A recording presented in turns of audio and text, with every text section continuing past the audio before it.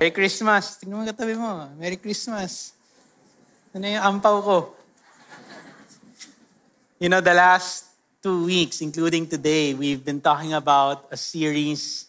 We have a preaching series about money. So if this is your first time, our point of study is actually money. And tamang-tama yan because some of you have received your 13th month pay, and some of you will be receiving that soon. And so there'll be financial provision and blessing, but it's good to have a biblical worldview of money so that we will not be swept by the cultures of the world, but we will still stand on the Word of God.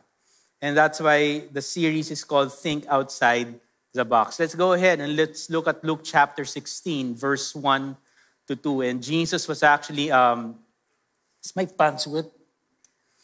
Verse 1 to 2. He also said to the disciples, there was a rich man who had a manager, and charges were brought to him that this man was wasting possessions. So there's this, when you read parables, it's a good thing that we take note of the character.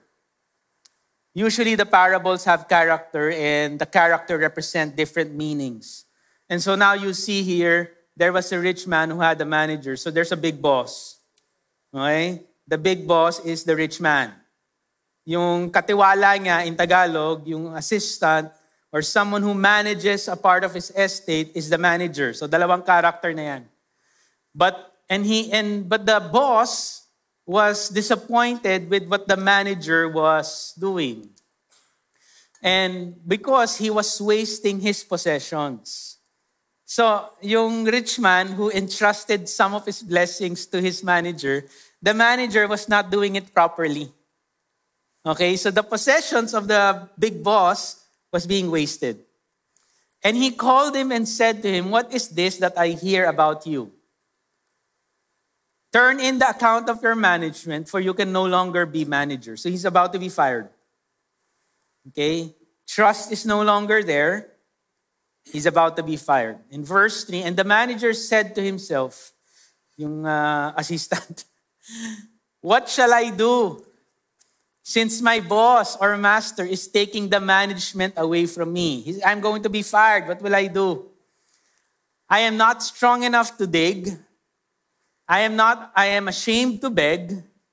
I have decided what to do, he said, so that when I am removed from my position, people may receive me into their houses. What he's going to do is, if he's going to be fired, he will talk to people. Okay? He will win the trust of the people. Yung mga siguro business partners, customers, clients ng boss niya. So that when he does no longer have a job, these people he talked to and helped will help him. Okay? And then in verse 5, so summoning his master's debtors, one by one, yung mga customer, lending pala sila. Lending company yung business. He said to the first, how much do you owe my boss? He said, 100 measures of oil. You know what the manager said? Shrewd siya. Street smart. He said to him, take your bill and sit down quickly and write 50.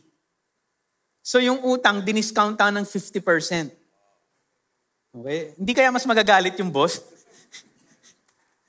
And then in verse 7, then he said to another, how much do you owe? To another client, he said, 100 measures of wheat. He said to him, take your bill and write 80. So it's discounted again. And then here's the catch of the parable. The master, the boss, was impressed. Di ba ang umpisa, displeased siya. Ngayon, he commends the dishonest manager for his street smart, for him being shrewd or shrewdness. And this is what Jesus said, for the sons of this world, who are not Christians, are more shrewd in dealing with their own generation than the sons of light, than Christians. And so, ang nakakatawa dito sa parable na to is that the irony of it all, the catch, is that you were a dishonest manager, but then the master commends the dishonest manager because what he did was that he wanted to win people.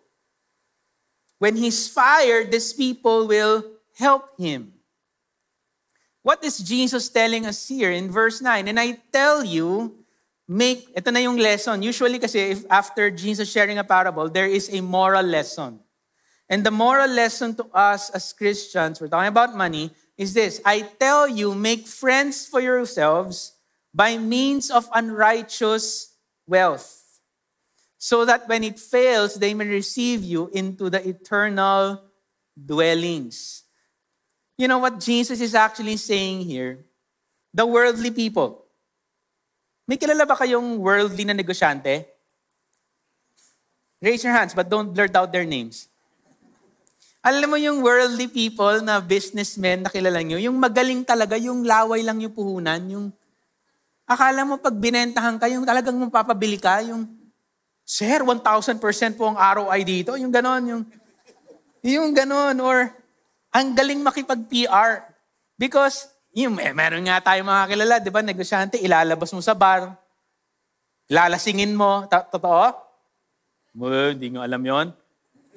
Lalasingin mo, pakakainin mo. Ang galing niya mag-PR to the point that you win him or her, then you get a deal. That's what Jesus is actually saying here. Ang galing na mga non-Christians sa mga ganyan in winning people, in building relationships for their own gains. That's what Jesus is saying. So then, he points it back to us. How about Christians? Magaling ba kayo mag-win ng people for Christ? Pag sinare niyo ba yung Bible, yung talagang in Jesus' name, I receive you, Lord. Is that it? Do we have that skill as Christians? That winning people, not for our own selfish gains and monetary gain, but winning people for His kingdom. That's what Jesus was saying. So ang sinasabi ni Jesus, dapat matuto tayo dun sa mundo. Actually, di ba dapat we're separate from the world? Di ba dapat the world should follow us? Yeah, but that principle of winning people we can imitate that. Because we're winning people not for our own selfish gains, but for the gospel, for the kingdom of Christ. Yun yung sinasabi ni Jesus dito. So, ang tanong niya, since we're talking about money, what are you doing with your money to win people for Christ? What are we doing with our earthly resources so that we can win the world, not just the people, not just the barangay, not just the community around, but the world for Christ? Yung shrewd manager was commended because he used his talents, his skills in winning people, but in that story, for his own gain. Pero tayo as Christians, dapat po, we know how to use our resources so that we can win people for the Lord. Ito pa nga yung kaya nga sinabi nga ito, so that they will receive you into eternal dwellings. That when they see you in heaven because you were able to win them here and help them know Christ here with using whatever resources you have, when you see each other in heaven, they'll receive you. Rich, thank you. Sunny, thank you. Vic, thank you for leading a small group. Diba? June, thank you. And they will thank you.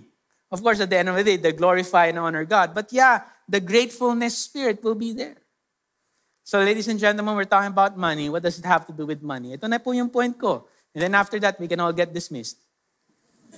We use our money not just for ourselves, but also for kingdom work.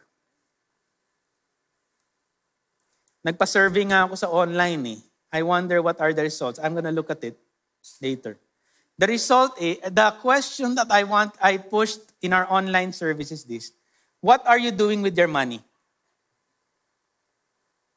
Where do you spend on the most? So, 4 na choices yan. Sinabi ko, A, food. B, clothing. C, shoes. Clothing and shoes magkasama. C, debts. Ano pa yung sinabi kong isa? Parang letter D, hobbies. So, yung survey, I wonder, where do people spend on the most? Is it food? Is it clothing or shoes? Is it hobbies? Or is it, what did I say again? Meron pa isa. Debts. Yung pagbayad ng utang. Where do you spend on the most? But this is a reminder that every time you receive your income, there has to be an allocation in your budget where, Lord, how can I contribute to what you're doing? How can I contribute? How can I give so that many more churches will be planted, many more people will be saved? Or how can I use my budget, an allocation of that, so that I can spend time with my office mate or my friends, and hopefully as I build relationship with him, I get to preach the gospel? Or how can I set aside a budget where I can support a missionary? It doesn't have to be here in church, but in a Christian organization so that the gospel will be preached. Yun ang sinasabi ni Jesus dyan. That at the end of the day, yung money at yung kinikita po natin, it's not just for ourselves. It's not just for our own. Kasi I understand, we all pay the bills, right? Meralco mo, di ba? May sobra pa. Di ba? I'm sure we pay for our bills, for the needs. Cellphone bill, internet bill. Ang daming bills eh. Ano pa ba? Paper bill,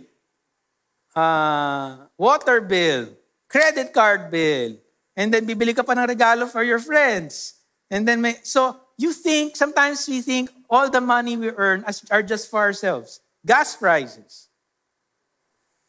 At the end of the day, we have to change our thinking that in your budget, you have to set aside and allocate what can I give for eternal investment. Because at the end of the day, all the things we bought here will come and go. But at the end of the day, merong return of investment pag nag-invest ako dito.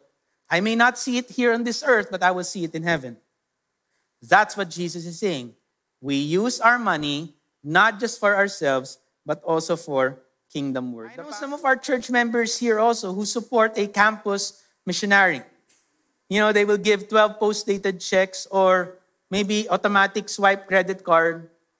Or mahirap yung bank transfer kasi you forget. But that credit card, and they give to campus missionary because they believe that a campus missionary can preach the gospel in other campuses, in other schools, institutions, and universities. I know some people who are deeply burdened with our scholars, and that's why they give as well. I know some people who gave to this building.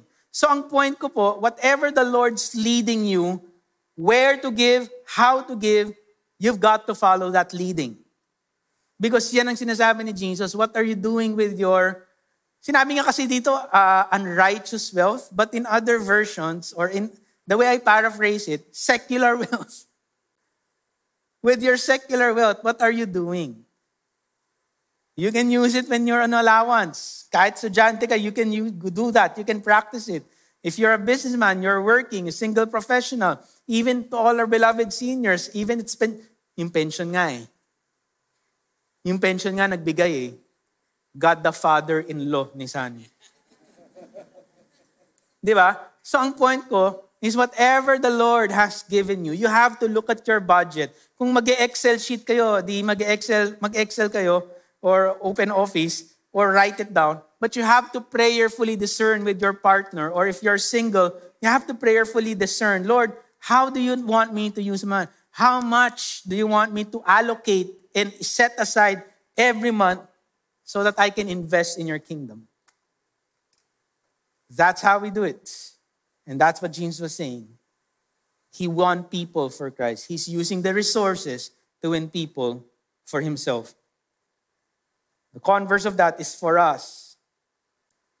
Let's look at that. Verse 10, one who is faithful in very little is also faithful in much.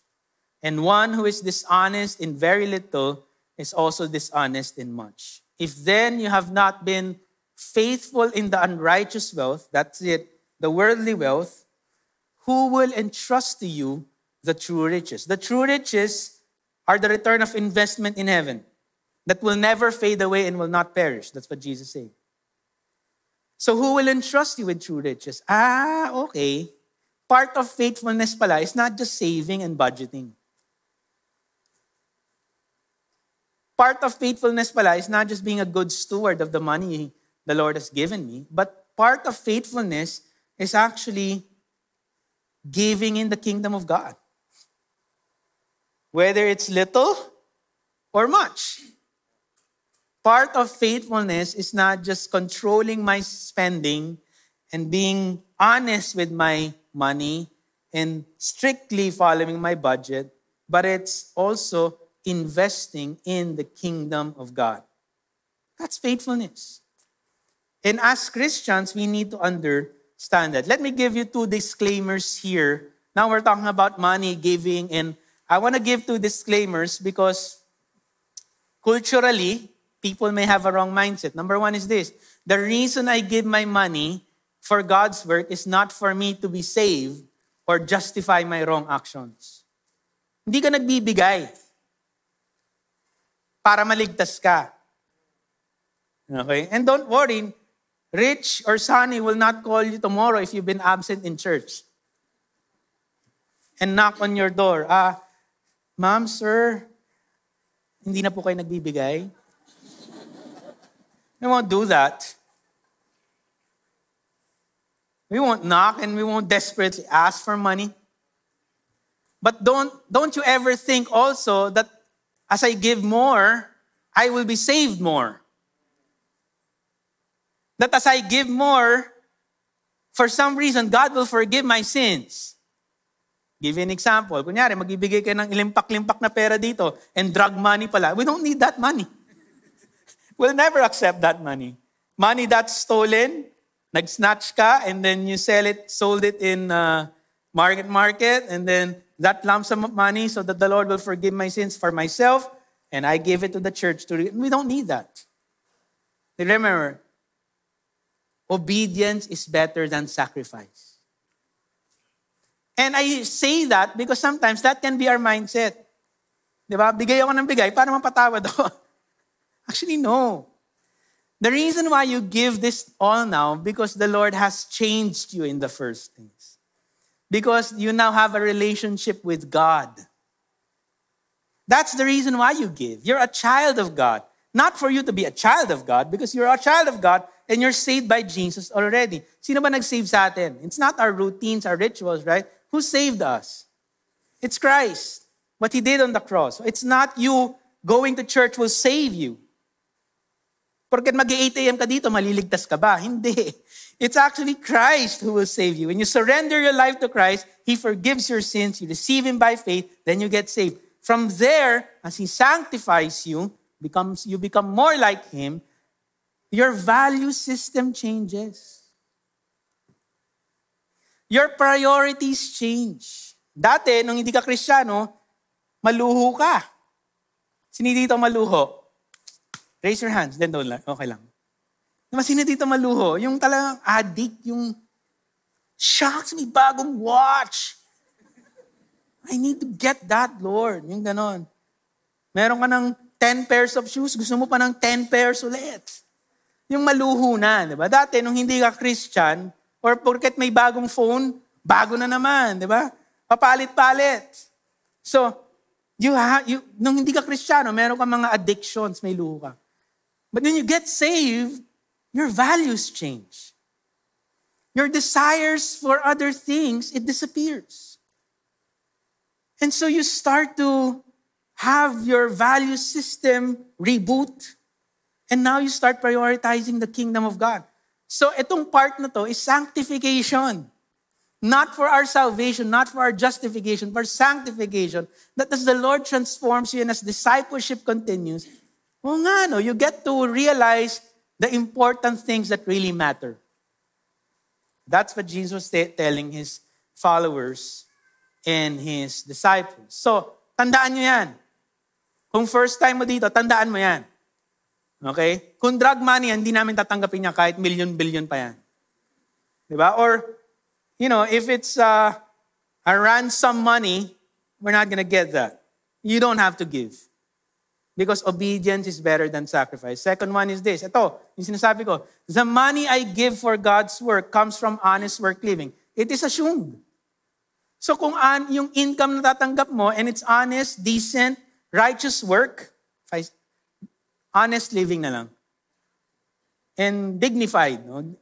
Valued, important work, contributes to society, and you earn from that, then you set aside that and then you start giving for the kingdom. So 2 disclaimers. That's what you do. Verse 12. And if you have not been faithful in that which is another, who will give you that which is your own? No servant can serve 2 masters. For either he will hate the one and love the other, or he will be devoted to the one and despise the other. You cannot serve God and money. Mahirap yan eh. Sa ibang tao, it's easy to judge. Ayan si June, lover of money yan. Ayan si Vic, lover of money yan. 10 pares yung sapato. Mukhang pera yan. Madaling mag-judge. Hindi totoo yun. I just use their names. Pero yung loving money by yourself, oh man, that's a blind spot. Right? And so, but this is an indicator. How will I know if I love money, if I have loved money more than I love God? How will I know? It's good to have a gauge so that we can assess ourselves on your own as you process this preaching when you go home. If I love God, how will I know? Or if I love money, how will I know? Number 1 is this. I love money if I hold on to it too much. Take note of what I'm saying, It's okay to hold on to your money. But if it's too much, paano mo lalaman too much, Sunny? Nanginginig ka. Hindi ko mabigay, Pastor. Napaparalyze yung arms ko.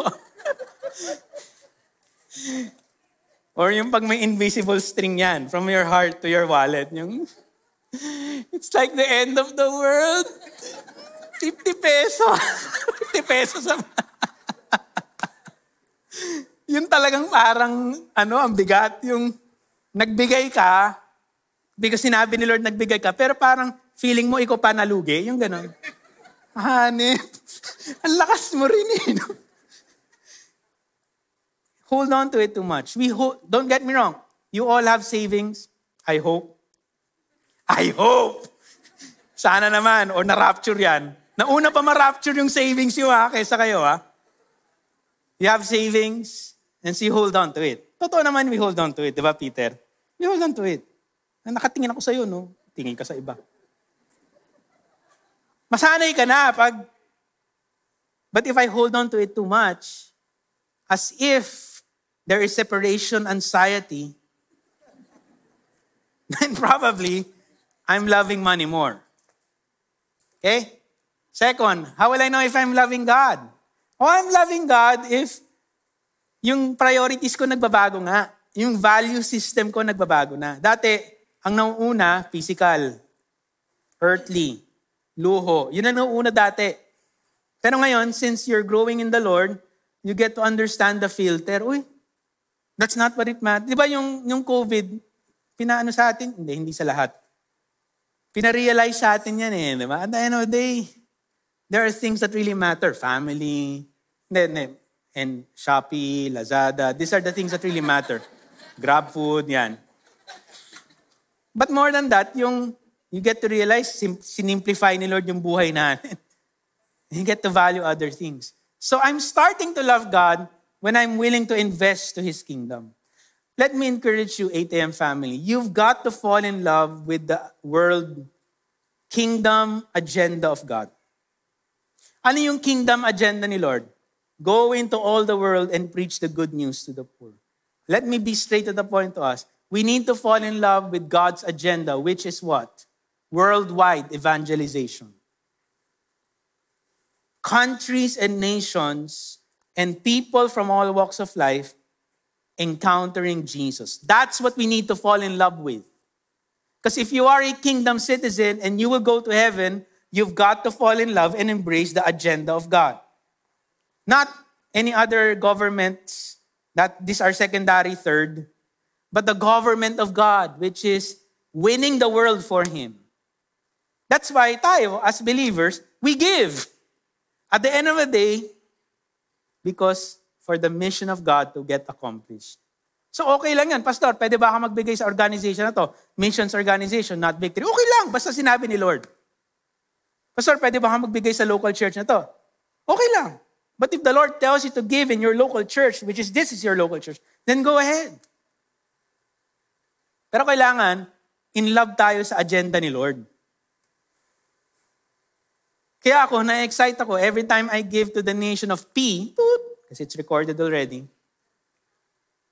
I can imagine many of the locals will be saved. I'm starting to imagine, wow, not because of my giving, napakaliit lang yun.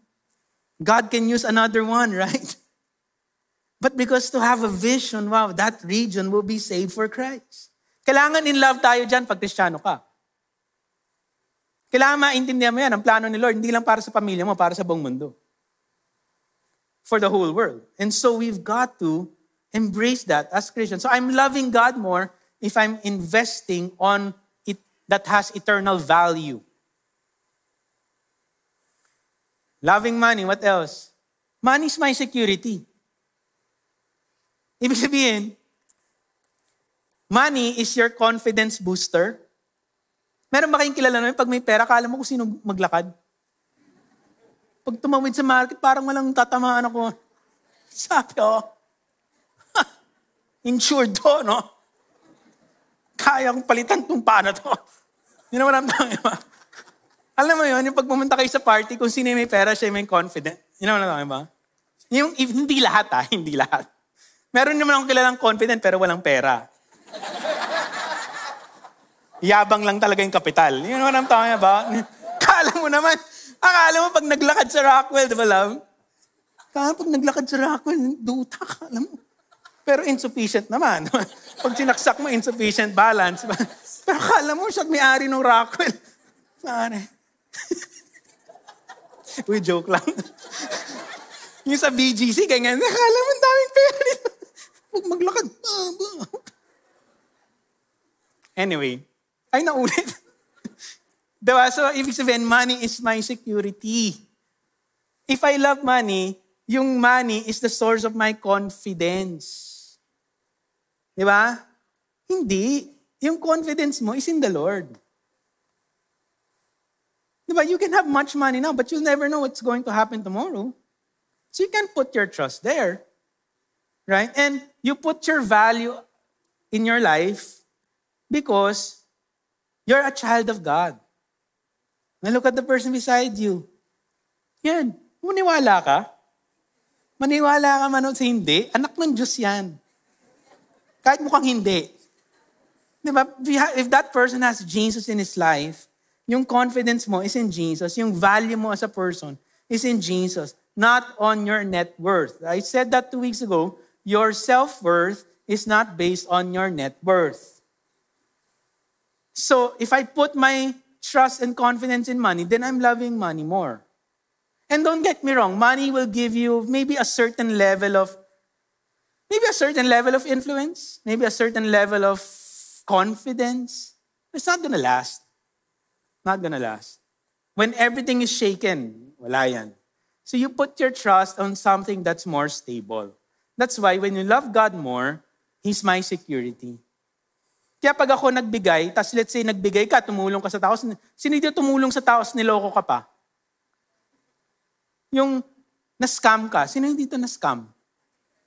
Ng isang church member. Ay pare. Bad trip yun. Side note, wala po ito sa notes ko, no? Kahit church member yan, tapos sinabi niya, sis, bro, sis na pa lang yun, sis, bro, you invest, may ROI. No. You don't give, kasi ka-church ko siya. Walang ganon. Sabihin ko na sa inyo, 8 a.m. ha. Kahit small group leader mo pa yan. Huwag ka basta-basta mag-i-invest. Magbibigay ng pera na walang kontrata. Do your own research. DYOR. Dior. Do your own research first. Okay? Number 2, due diligence, contract. Can have a binding contract if you're going to invest. Porket church member yan, or kasi mukha naman siya mabait sa ATM. How great thou art. Parang nag-lift siya ng hands. Honest naman siya eh. Patay tayo dyan. How great thou art. How great. Hindi. When you're going to do business here, ako nga as a pastor, I would encourage you, wag na lang. Pero if there's a contract, the company is, what's the term? In good standing, it is registered in SEC. I'm talking about investment, para maiwasan natin yung investment scams. Tsaka yung mga too good to be true, yung, ito po, pag nag-invest ko po ng 50 pesos, next month, 50 million na po. Yung ganon, huwag kayong maniniwala dyan, pare. Too good to be true. Anti-biblical yan eh, di ba? Yung he who wants to get rich quick, di ba? Beware of that. And so, God is my security. So, ibig sabihin, kahit nagbigay ako, let's say, sa isang whatever, and I feel na parang walang, no, I put my confidence in God, not on money. He's my security. He's my confidence. You know how many of us believe 2023 will be a good year for us? Because He's my security. Because God is my security. Not because many more money will come. No. Because primarily, God is in charge. Okay, so yung investment scam, tandaan nyo, sulat nyo sa notes yun. Yung sinabi ko, huwag kayong maniwala basta-basta.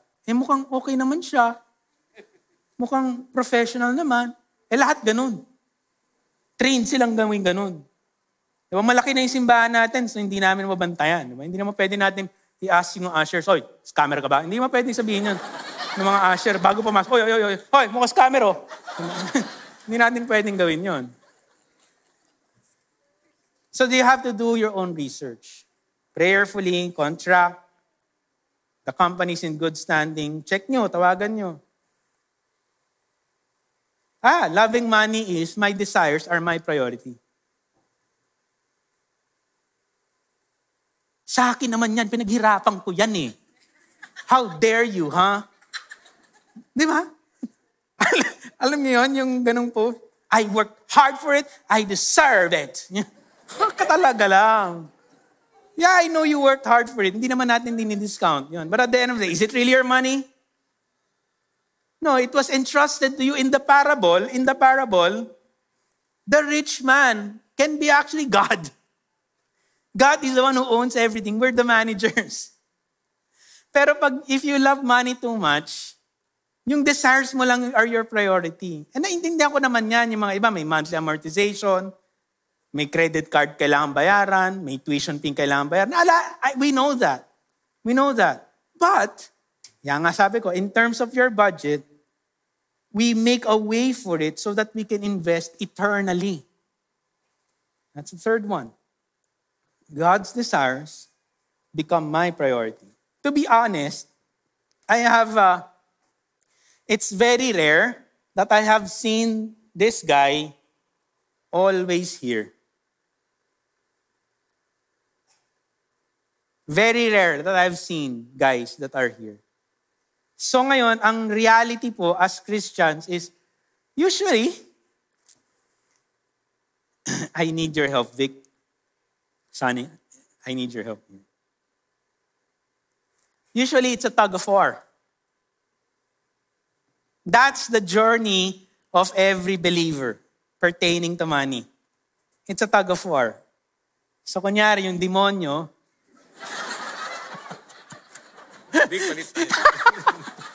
joke lang.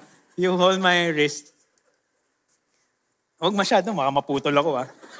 So, it's a tug of war.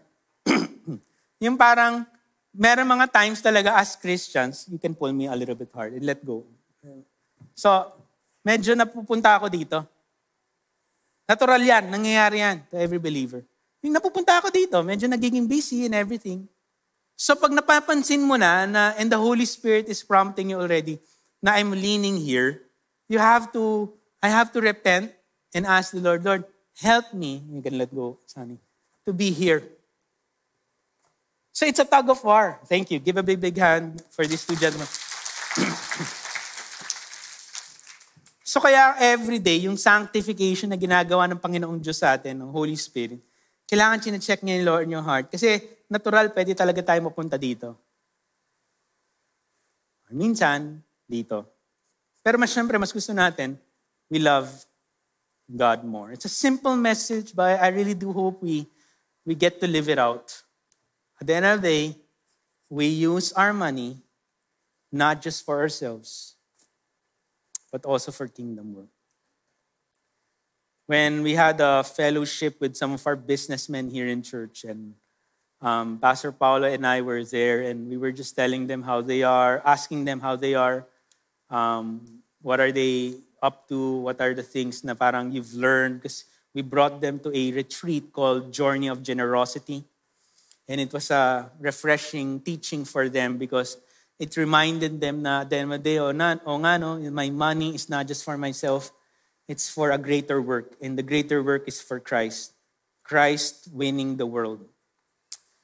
And so there was one woman, Sunny, that reminded me yung, grabe lang, in the midst of her income, in her business that she's managing, no? Sabi niya, every time she receives profit, she sets aside already a certain percentage and literally puts it in an envelope. And that envelope is used for kingdom work. So that envelope will not be touched for her personal gains or personal wants. It will be set aside there, continue to put until the time to give it away. But when she gives it away, she gives it joyfully and peacefully, knowing at the end of the day, she set aside for it. And at the end of the day, the Lord will take care of her. You know what? She's been doing it for years. And she's been supporting our cross-cultural missionaries. Pag sinabi kong cross-cultural, missionaries are different in the different nations. And she's been doing that. And when she did it, wow, sabi ko, galing. That's what it means. That my money is not just for my personal gains, but also for kingdom work. Can we all stand? I want to encourage all of us today. Pag-pray natin, no? Ako rin kailangan ko rin tingnan ulit yung, what can I do, Lord? As your child, prayerfully discern. Every month, when there's an income, to all our retirees, pensions included. Students, allowance included. Diba? Young professionals, businessmen, profits included or income. What can we do?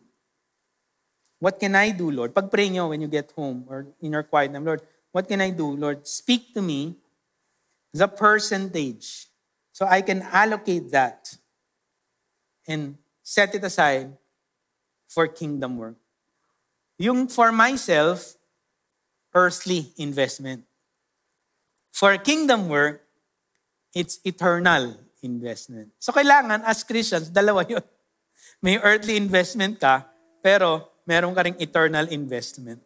What I'm talking about today is the eternal investment. Music team, can you come up here, Keith? Let's bow down our heads and pray. Father, help us love you more.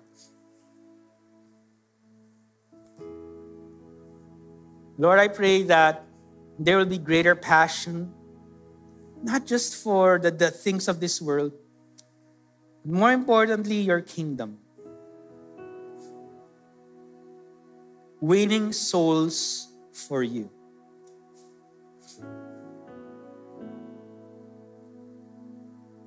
So I pray you would speak to each one of us, Holy Spirit. Let there be a spirit of generosity that will just be stirred up. Let there be that spirit of generosity.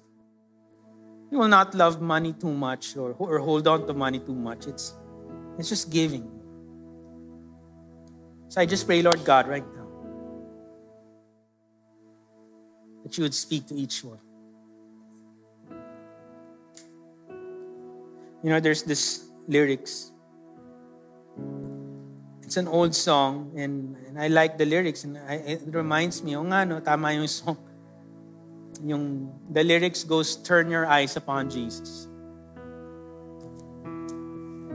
We look full into His wonderful face. And the things of this world will grow strangely dim in the light of your glory and grace. And that's my prayer for us, that we turn our eyes on Jesus. Then we get to see the temporal things fade, and we see the eternal value of His kingdom. Amen. Keith, can we sing that song, How Great Thou Art?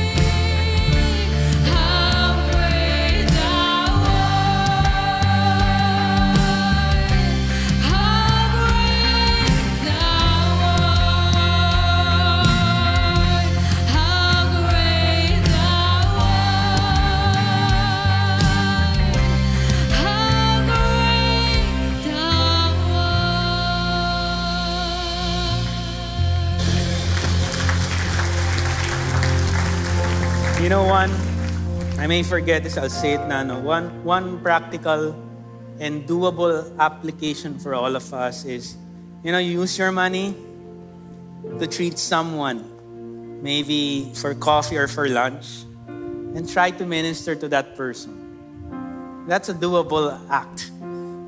Try to do that. Doesn't have to be today, but pray for it. Sino ba yung office mate, barkada ko na pwede kong ilibre? And maybe whatever that person is going through, I can pray for that person and hopefully and gradually introduce him or her to Jesus. Amen? Let's do that. Let's be a blessing to people. Amen? Let's pray. Lord, thank you for your word. Help us apply this in our lives. Protect us, Lord, as we leave, and give us a fruitful week ahead. It's for your glory and for your honor always. In Jesus' name we pray. Amen. Amen. Well, God bless you. See you next Sunday.